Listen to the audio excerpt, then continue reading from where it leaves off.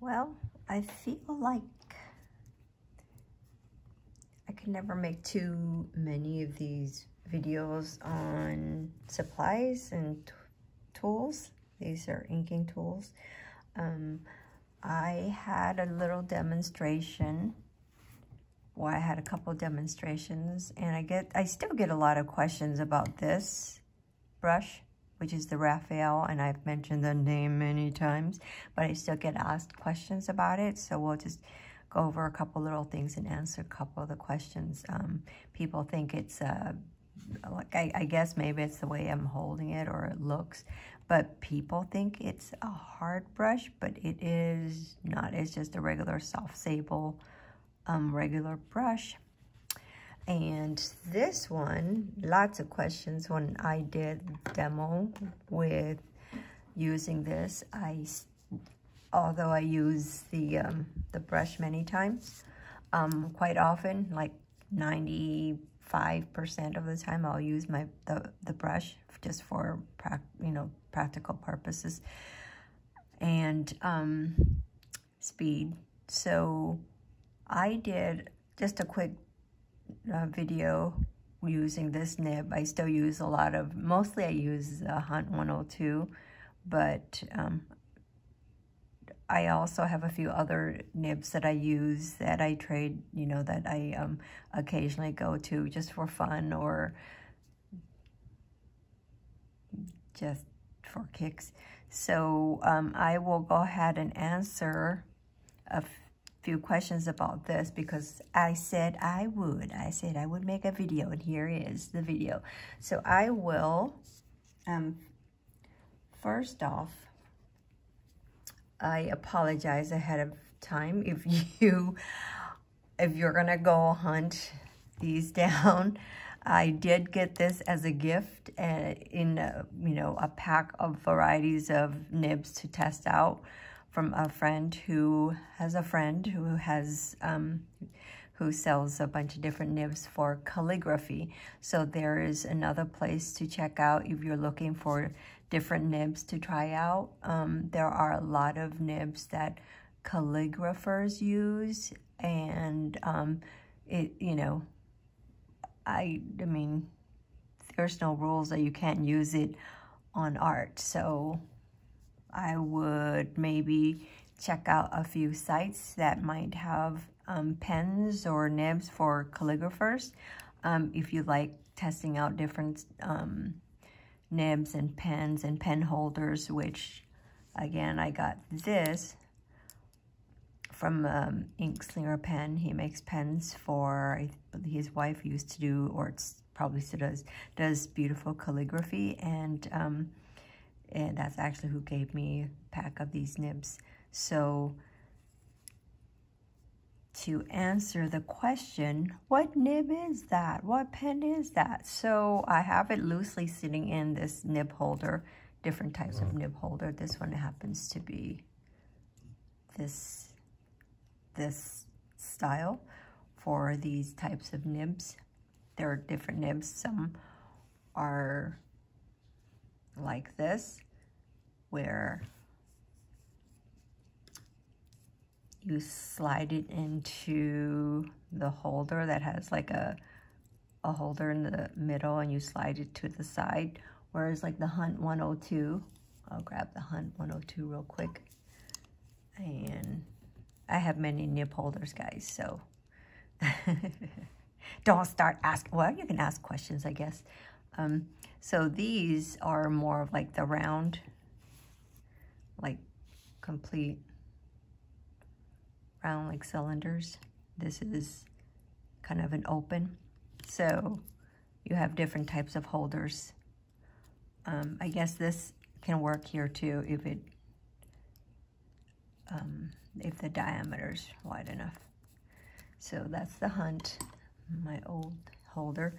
So this, like I said, please don't be mad if you hunt this down and you can't find it.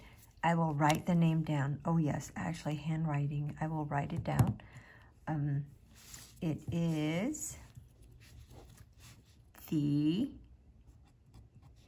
I don't know if I pronounced it right. I believe It is the Electra number 2, because you always ask that too. And my brush, common, I've heard that this is hard to find in Europe, so Raphael, a 404. I am using a size 2, but I've used 3, 4, 1. If you find a good brush, it'll have a nice point, so you do get that same you know, range in terms of thick and thin, the lines, and the line weight and flexibility. So, okay, so I'll just do, first we'll go, you've seen the Raphael, I'll end with the Raphael, but I'll go ahead and talk a little bit about this Electra. So again, I apologize if you have a hard time finding these. I don't think they make anymore, but maybe they make different ones, but you can still find different versions of it. It takes a lot of just kind of like testing out pens and nibs or mapping point, or, you know, I don't know if there's like technically different, but sometimes if it's a little more difficult to, oops, sorry, to, so you don't want to break the nib or bend it too much, just to kind of keep, so you don't mess it up.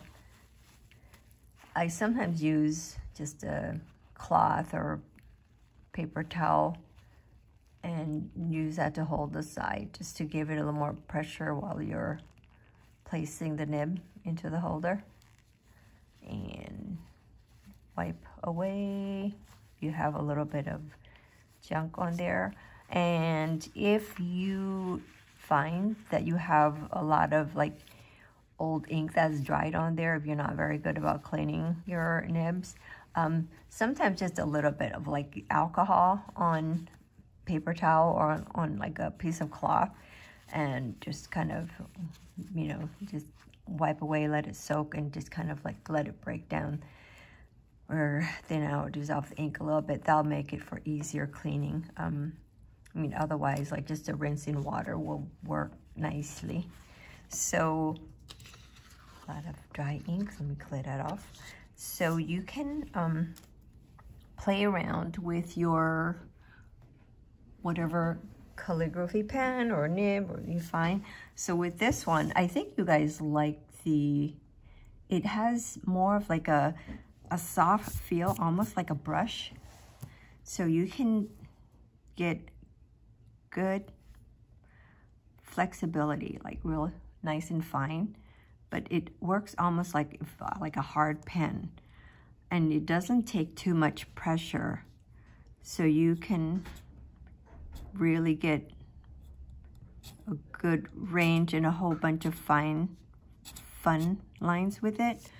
Let's see, and I dip, and I mean, there are 3 little wells, I don't know what you call it, but you don't really need much. It'll hold that ink.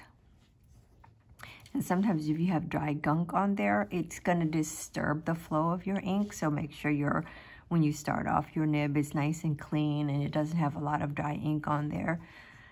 The nice thing about this is, like I said, it's a nice soft feel. You can get like really wonderful, sharp, thin lines with it. So if you need to do small details, like, you know, I don't know, eyes, and you want like really fine lines, but you also need like that bit of thickness. It's a crappy eye, but. So, or if you want to do eyebrows where you're doing some thin lines and you want to do, it works almost like Works almost like a brush.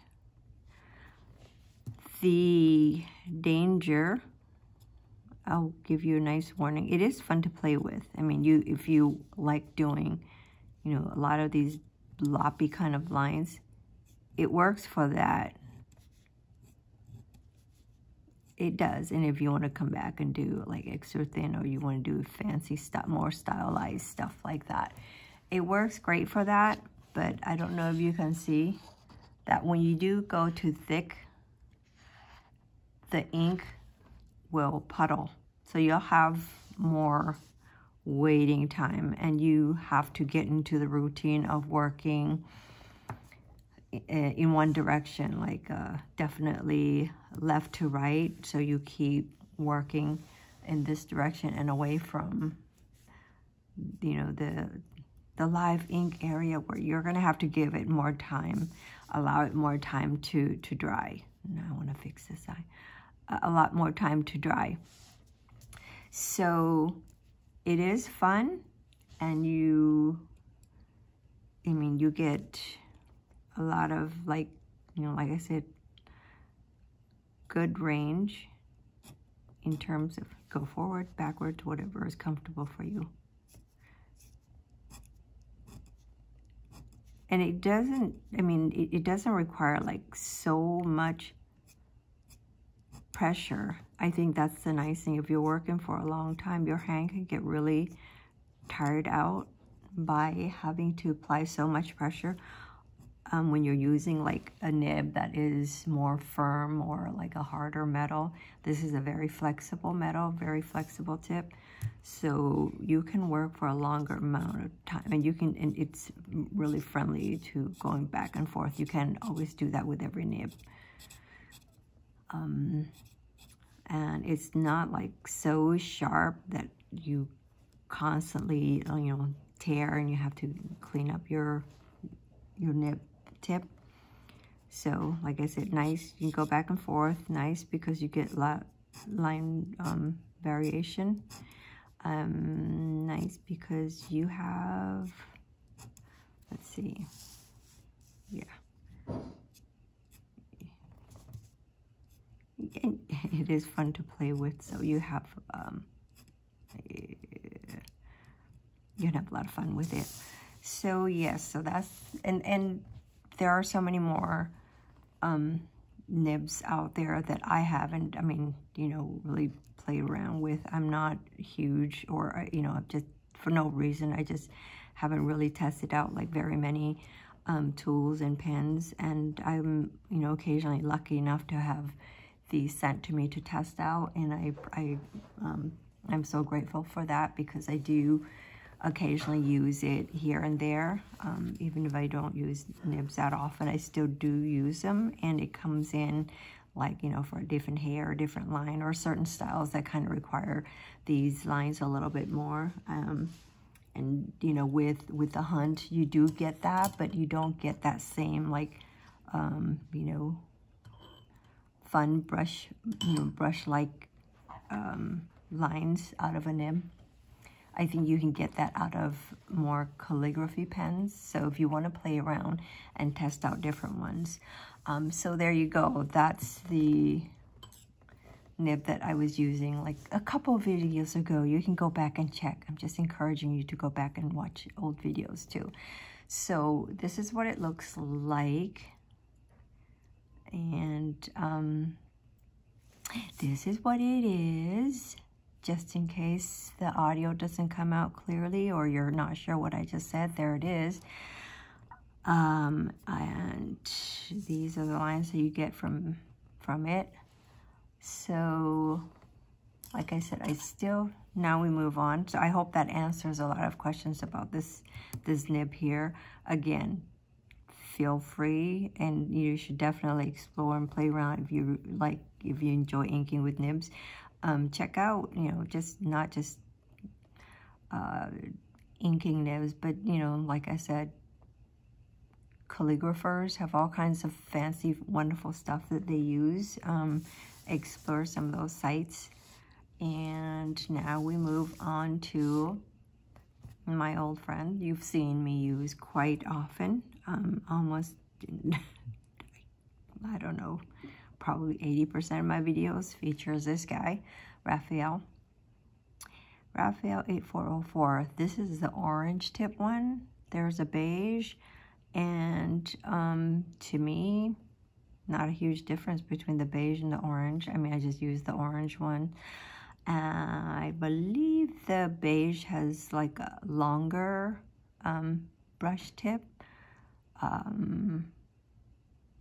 think once you kind of like get used to using a brush and just finding what, you know, whether it's like it has a fatter belly or a thinner, as long as the tip's good. And like I said, it is just a regular soft brush. Yeah, I just put that in my mouth. Wet it with a little saliva. So it is a regular, like sable, natural hair brush. And you can use it, sometimes I use it in a way where it looks more like pen lines than brush line. Like, I think people typically think that brush is all, you know, just all smooth like that. You're tapered. Dry ink.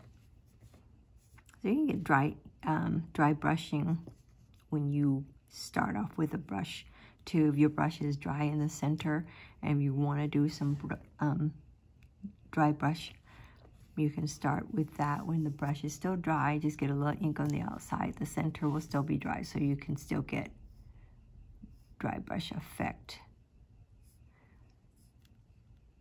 And if you want clean like edges for the dry brush, that way, if you want more rough, not rough, but like undefined edge, I find that it's the back side will give you like more undefined. You see the difference? Whereas like the tip will give you more clean. The back side is that. So, okay, so yeah, brush, Raphael. So with these lines, what I was saying about more pen-like lines using your brush, I do use these two, how I hold my brush, these two as sort of like the base, and the flexibility comes in these three. I kind of rested on this. Sometimes the index finger just wanders off. It does absolutely nothing. And these, my thumb and middle finger does like a lot of like the adjusting for the, and sometimes I use this one to move it back and forth. But sometimes it's just the base there.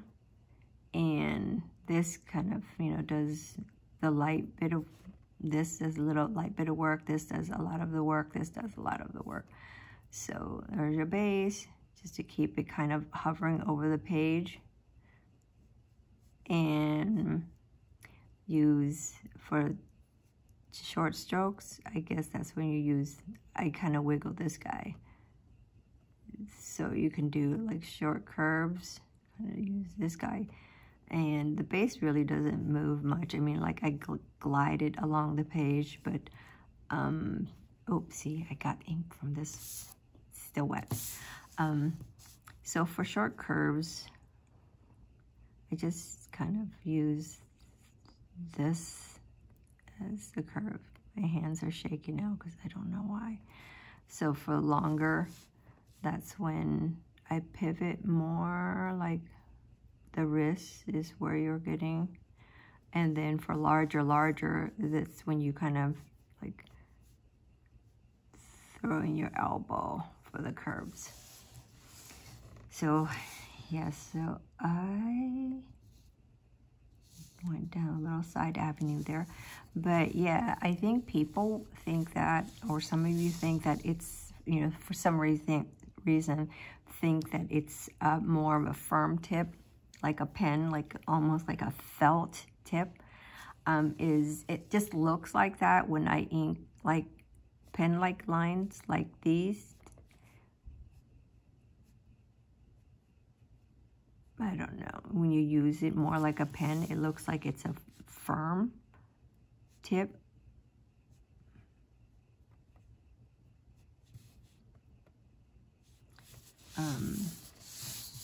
Steer clear of that. So you can still get like sharp flat lines. So you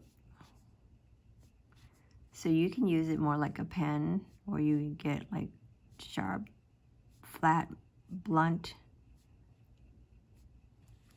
lines, and when you do that, it looks more like, or may appear like the tip is more like a firm or felt tip, and you can go, and I'm just pivoting with my elbow, you can go pretty far with like a flat line using your brush.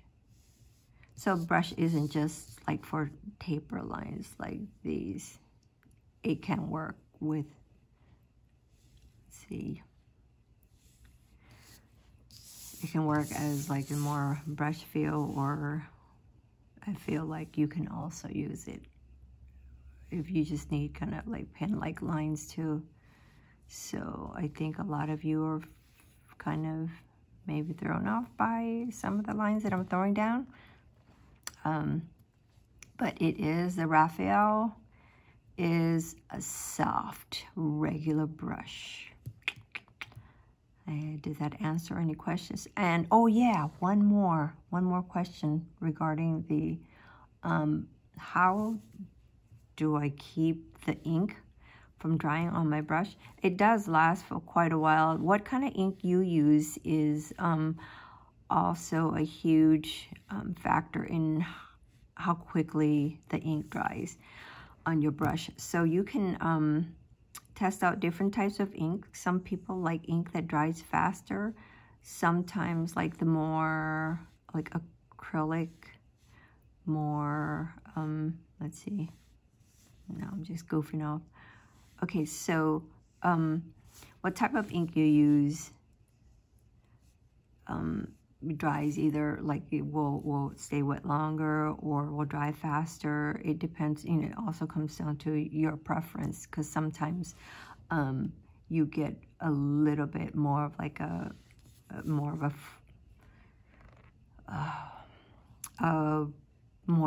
I don't know, work time or play time with like with ink that is not as thick.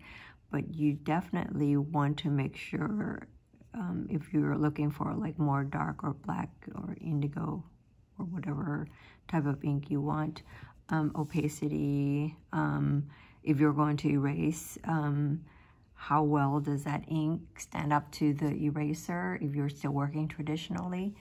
How do you keep it from drying on your brush? I think if you use ink that dries quickly, then I always, whether, you know, dries slower or faster, it's always, if you're going to be working for a while, it's always a good idea to have, I always have like a little cup of water. Like, I'll show you my crusty water hose. So this is just an old yogurt container, but jar, cup, whatever you have, just have a little bit of water in there, like a good amount. So occasionally rinse your brush in there just to keep it soft and you know, keep it from drying out, keep it wet. And then, you know, rinse it in water and just dab it out so you're not watering down your ink too much. And I always recommend wiping your brush, like just let it soak that way, or wipe away so you keep, and this is also where you can kind of reform the shape of your brush too, to make sure you keep that point. Just rotate it, wipe away from the point. If you have to, this is a great time to kind of reform your brush, especially if your ink is starting to dry and is starting to make the hair or the, you know, do like funky stuff and starts to misbehave, like it'll sort of like bend this way and that, and you won't get a nice sharp point. So that's a perfect time, if not before that, to kind of rinse off all that dry ink or the ink that's drying, or you can use it to do dry brush effect. That's perfect timing for that too. So yeah, so rinse it off, dry it like dry it with a towel, paper towel or whatever, and use that opportunity to kind of like reform the shape. And once you're done, also do the same thing. I don't use anything fancy for my brush. I never have, like in terms of cleaners. I will just rinse it in water. Again, never in the direction where you're kind of like breaking up the tip, but hold it where the stream is going in the flow of towards, the point, and dry it, let it soak. Even sometimes I will fold it over and like really soak out the water, because I don't like water sitting in there for a long amount of time, because I think it just, kind of like messes up with the hair on that brush. And form that back to a nice point. I let it dry, not upwards like that, where water continues to flow that way, but I dry it this way. That way I feel like it is drying and water is able to kind of evaporate out. That way holds the point until the next time you use it. And if your point starts to get a little funky, like I said, reform with water. And some people have used hair conditioner if you're trying to get an old brush to recover its shape. If it's just, if water doesn't do it, you can try a little bit of hair conditioner and, kind of let that soften the brush again, and then rinse it. Make sure you give it a good rinse again and try to get it back into shape, and see if that will behave for you.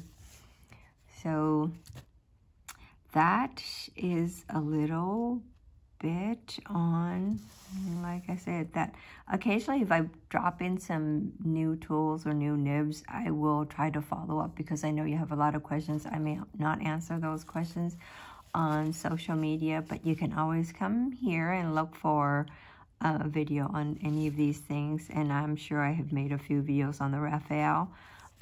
People have said Winsor Newton. That's absolutely this, just as good. Whatever you find works for you. There's different brands.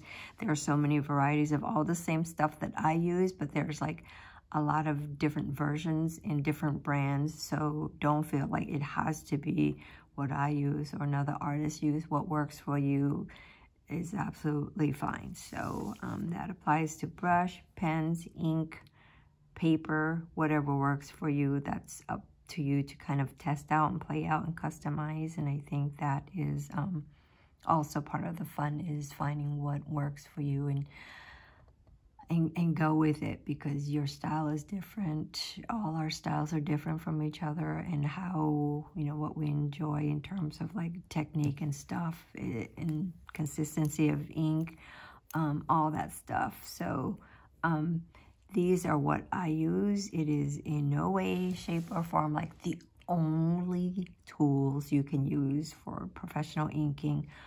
Pencilers use, different ballpoint pen, little, Tombow, different tech pens. So whatever works for you. And if you're inking someone else, if you're a professional inker who's inking someone else, you can also talk to your penciler. Hopefully they know what you do and what you use, and that's fine with them. But it is definitely something that you adjust according to the style of the art, according to like what works for you, all that stuff. So these, I'm just sharing what I use, and based on like the questions you have from my other videos.